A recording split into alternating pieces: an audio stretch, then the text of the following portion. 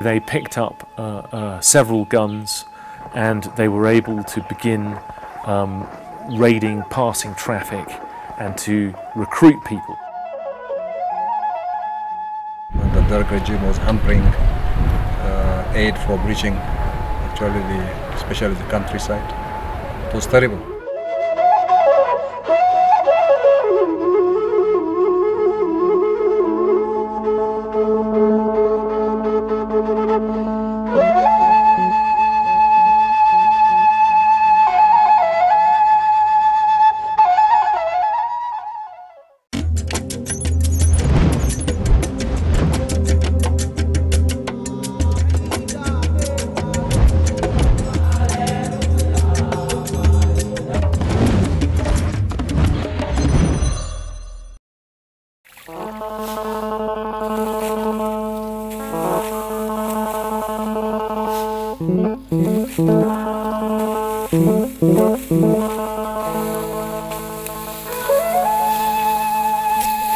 It is harvest season in Tigray, northern Ethiopia.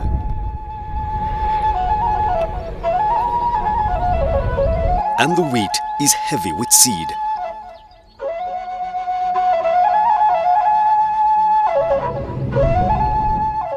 One of the world's oldest known farming areas, the Ethiopian highlands, have served as the region's grain basket for centuries. And in many fields, wheat is still harvested the old-fashioned way, by hand.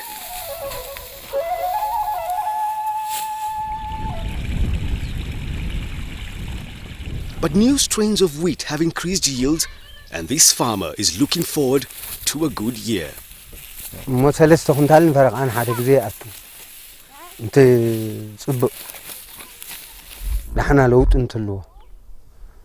أنت تأفقن كل تغلطان فرقان كل تخنتال. From the countryside to the cities, Ethiopia is in the middle of the biggest transformation in its long history.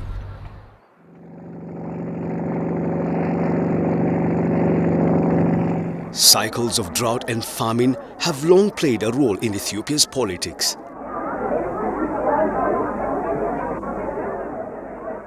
In 1974, a terrible famine resulted in the overthrow of Emperor Haile Selassie.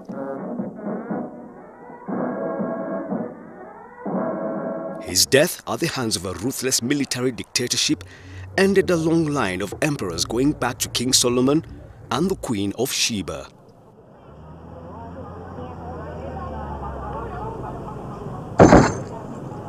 But the bloody crackdowns of Mengistu Haile Mariam's military regime, or Derg, sparked a new wave of rebellion.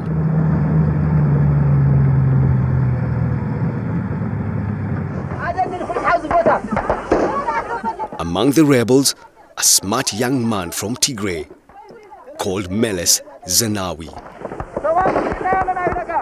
Initially, the rebels were given little chance of success. At 14, Meles won a scholarship to a prestigious school named after World War II guerrilla warfare expert Ord Wingate. Instead, Meles Zenawi would sacrifice that future for another, emerging from the long years of rebellion as a skilled and pragmatic politician. These were urban boys who had been raised with some privilege in Addis Ababa, and to find themselves living out in the hills of Tigray with no money, with no resources, in fear of their lives, relying on the local peasantry to sustain them, and yet to continue the ideological debate, because I know that that happened. It's an extraordinary legend. This handful of students brought their ideas out into the wilderness of northern Tigray, and that they relied on the local peasantry to feed them, to sustain them, until they decided that it was time to begin the insurrection. And they did this by raiding one police station where they picked up several guns, and they were able to begin raiding passing traffic and to recruit people.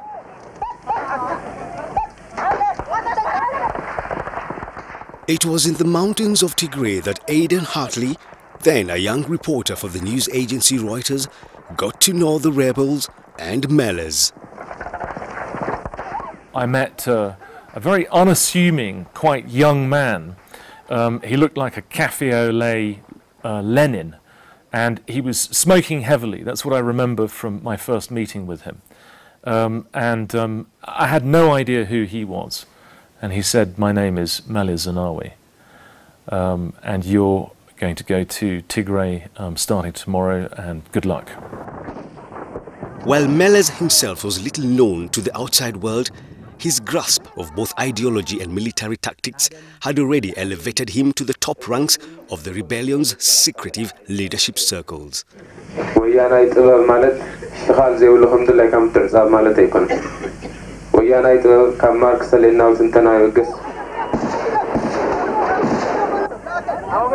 When he was running a guerrilla group in the mountains of Tigray, he knew that the most effective way to rule was through the authoritarian apparatus of a Marxist-Leninist League of Tigray. And he knew by the time that he arrived in Addis Ababa that he had to speak the language that would make sense to the West and the international community. But he did it in a very charming way. He announced to the world that he had enrolled in a correspondence course learning economics. But it was in these mountains of Tigray that another event would unfold. One which would get the world's attention.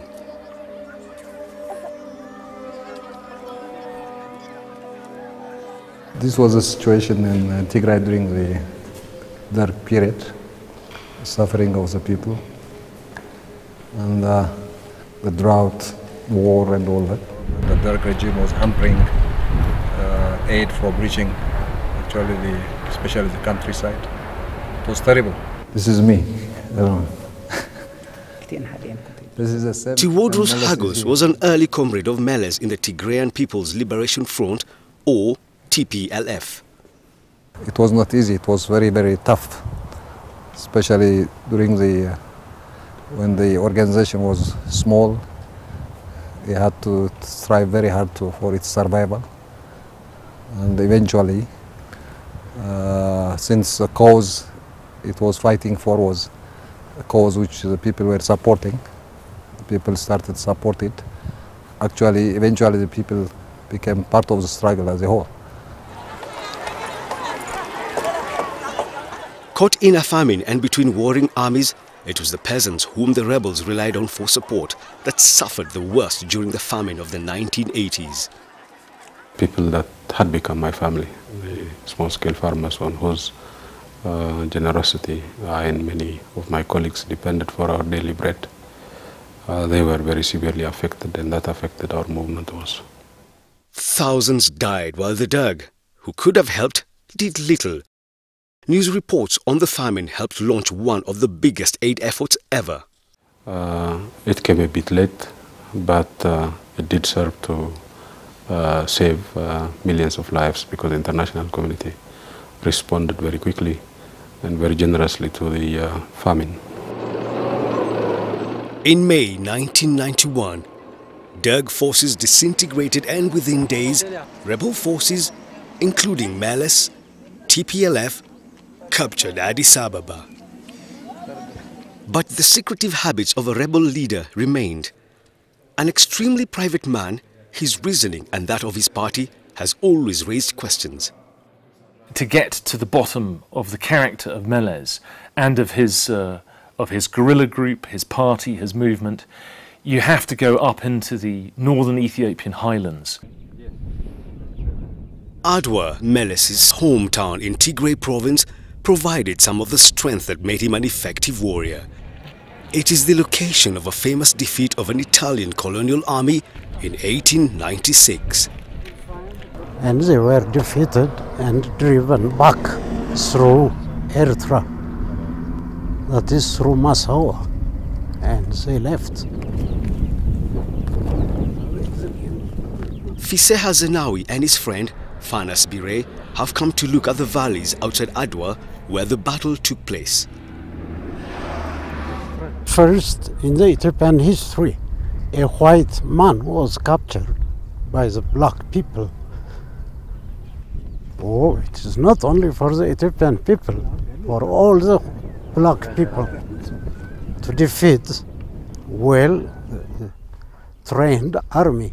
It is a big victory, see. It is a big history. And they have kept their country for a long period of time, independently. The town that Meles Zenawi experienced as a child can still be recognized in the Adwa of today. A short walk from the family home is an Ethiopian Orthodox church whose complex and ancient ceremonies begin each day at 5 a.m.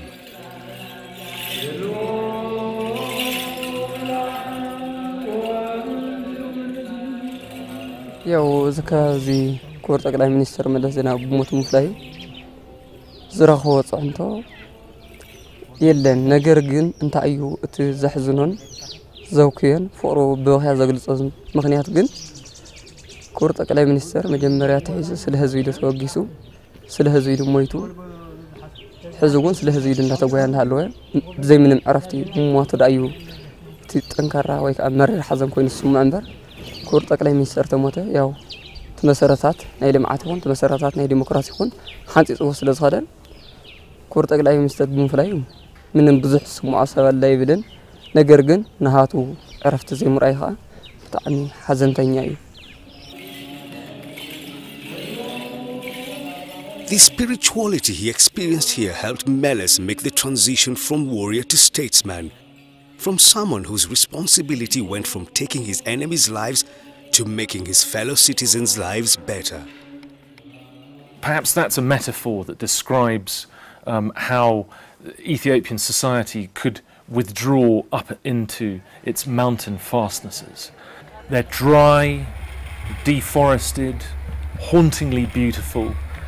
These extraordinary steep-sided mountains known as ambers, like Inselbergs, something out of a fantasy movie. You get the sense that this is a landscape that has been tilled for many centuries.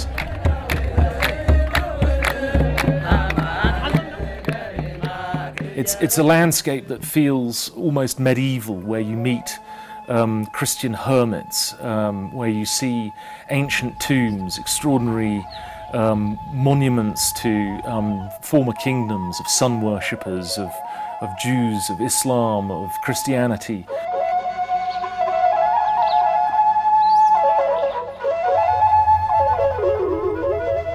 The town of Adwa is typical of the region.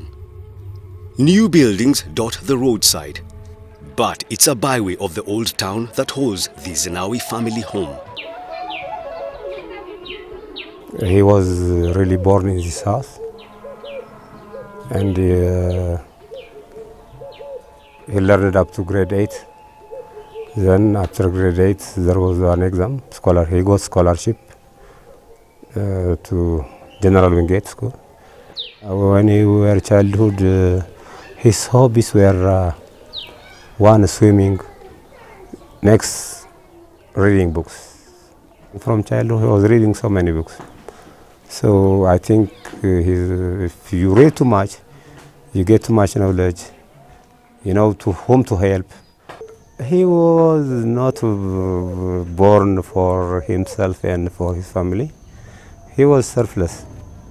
So I cannot say that he was not born for himself.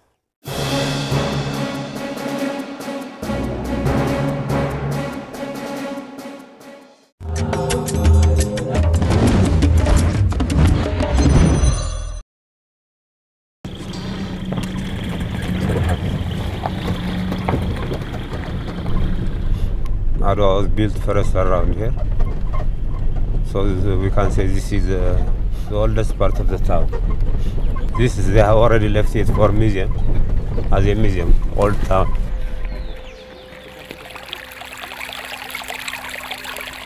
Something that clearly has changed is the water level in the rivers where the boys used to swim.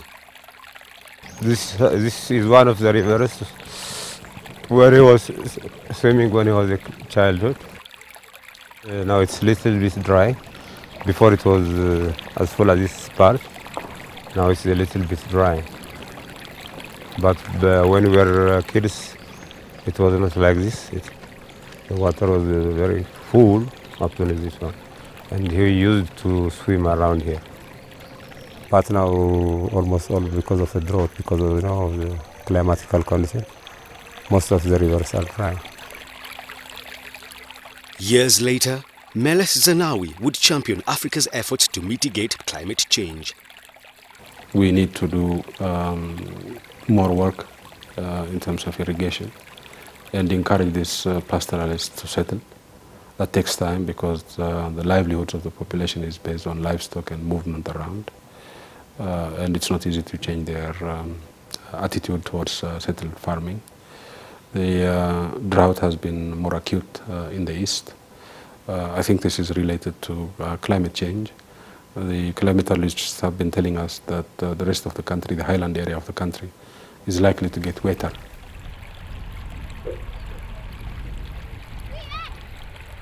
بني أفريقيا كيلو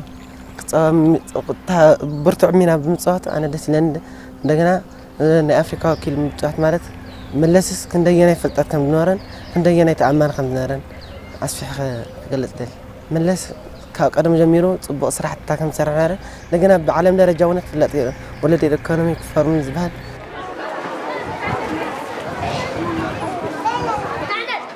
Elected Prime Minister in the first ever democratic election in 1995, Meles would continue to keep Ethiopia's peasants at the center of his economic policies.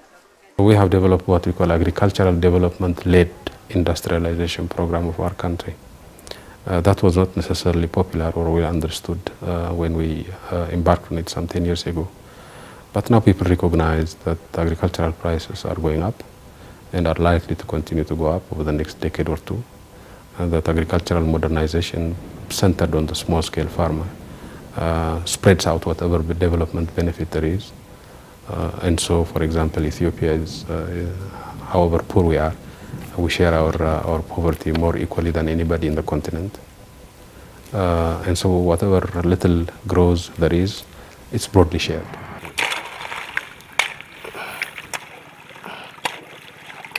The massive famines of the previous century were brought to an end, and a huge program of food security for the country's peasants, known as a safety net program, was rolled out. We have a safety net program throughout the country, and so those that are unable to feed themselves as a result of their own effort are provided with assistance in return for doing some work in the community and in their own farms. So they may be engaged in rural road development programs and they will be paid for their work. We call it a productive safety net program because people have to work for it in order to get the safety net, but they're guaranteed that they will be paid. So that has reduced the number of people who need emergency assistance. 7-8 million people get benefit from the safety net program throughout the country and in Tigray.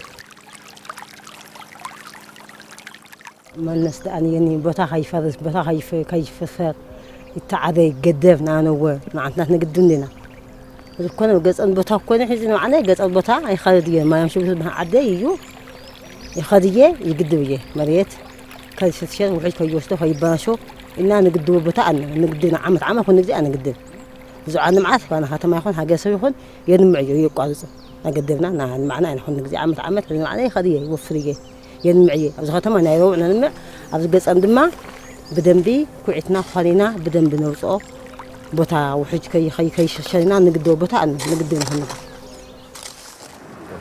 الشغاوة اللي الحرمين صار عتوجين كنت عن تصل استجدنا كم زبلني كوميديا زرينا ينفتنا ما أعرف كوميديا يجرنا أريا زرينا ينفتي أريا مجرنا.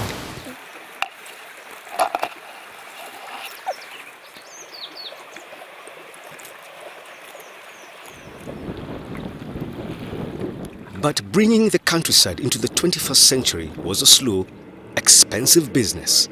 We have an emergency reserve food here in country. So if there's an emergency, we don't have to wait for food to arrive from abroad. We take from the emergency reserve and provide the food assistance to those who need it. Meles defied the international community by placing the peasantry and the countryside at the center of his policies, a move that led to much unhappiness and criticism of him from the cities. That criticism seems to me misplaced. He believed that Ethiopia is a diverse society. You know, there are diverse religions, diverse ethnic groups, diverse economic interests prevailing in the country. So he believed that no single party will satisfy these people. No single ideology or no single political alternative will satisfy this public. This is the first thing. So based on the diversity, he said to himself and to his party that we have to nurture diversity and allow diversity to be expressed in any form. Dissatisfaction in the cities also spread to outlying areas where minorities felt excluded. The Amhara were not happy, the Oromo were not happy, the Somalis weren't happy. But to the outside world, Ethiopia and the Meles appeared to be on a road, albeit a bumpy one, to modernity. In 2005, opposition parties in the cities united against Meles, shocking his ruling party to the core. When election results were contested, the opposition took to the streets and a violent crackdown saw opposition members killed, jailed or exiled. Particularly after 2005 elections, he's more known to the dissident circles of Ethiopians that are by and large in diaspora right now, and also to many political opposition parties known to be a merciless an autocrat, you know, who has so little patience and accommodation to any, you know, dissidents that were happening. Sedale Lema is a media entrepreneur and one of the few independent media owners in Addis Ababa. Internationally, he was indisputably a very shrewd politician that's known not only in the continent in Africa, but also outside of the continent for his unwavering support to peace and security in the Horn of Africa. And his diplomatic skills are indisputably one of the best. So he has two different personalities and hence the contention about who he really was. Change in Ethiopia's urban centers has sped up. Opening up of the private sector has resulted in a flood of business activity in the cities. A sense of optimism led Asalevich to return to Addis Ababa, where she has set up a store selling fashion items. She has no doubts of the country's bright future. We have many resources, so we're gonna be #1 at 10 years' time. Perhaps history will be kind to Meles in the sense that it will understand that Ethiopia's journey was not to be concluded in May 1991, but that the road was a longer one, and that some of the economic developments that we now see taking place in Ethiopia and across the region are things that had to be worked towards, and that those economic benefits will eventually feed through into the creation of a healthier civil society and a healthier democracy.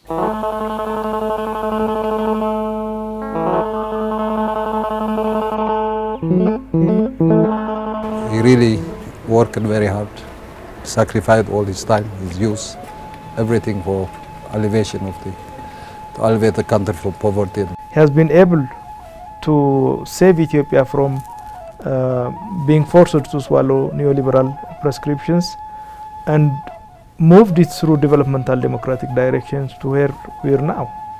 With the peasantry protected from drought for nearly 3 decades, Addis Ababa booming,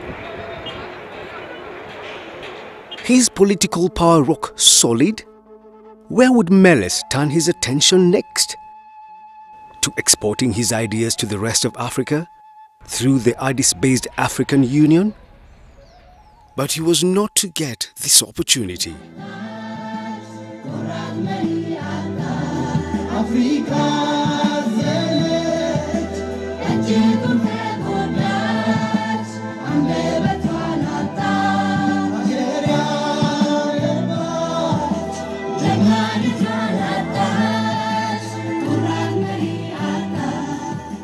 Meles Zenawi died after being hospitalized in Belgium on August 20th, 2012. The death of Meles Zenawi at just 57 came as a shock, both to Ethiopians and to the outside world, and caused an outpouring of grief both profound and unexpected. The royal challenge and the selflessness that we all feel the magnitude of the gap he has left.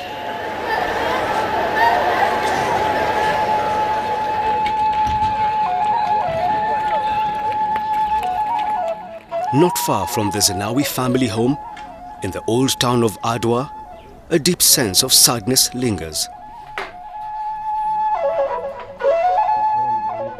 Sessen Zenawi is Meles' sister.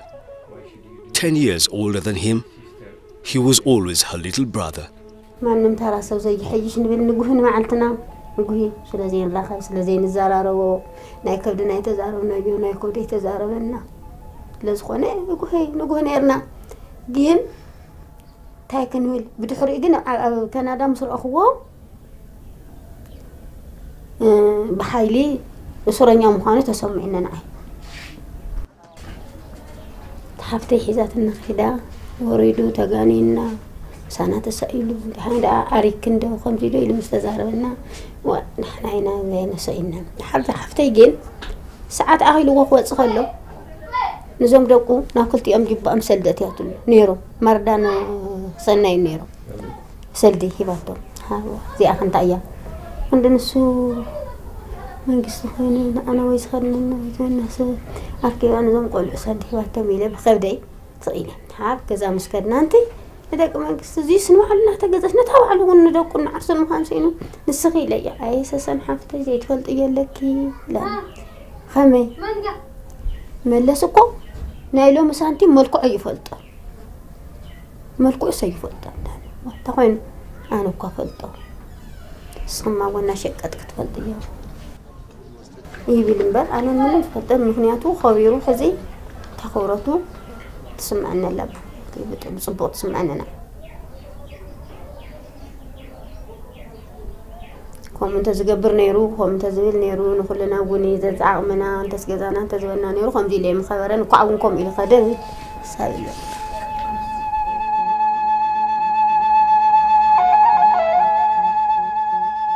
ملس كنبل كلنا كاف زناره خونتات مملاس كاف تصبق زنارن حماق زنارن اوليص كان مرأي ملس مالت مملاس صبق لوط ممصا لما يسمعنا I feel very proud because he was very genius. He was not corrupted, and he died because he was not living for himself. He was living for others, and was the way he passed. And I'm very proud of him.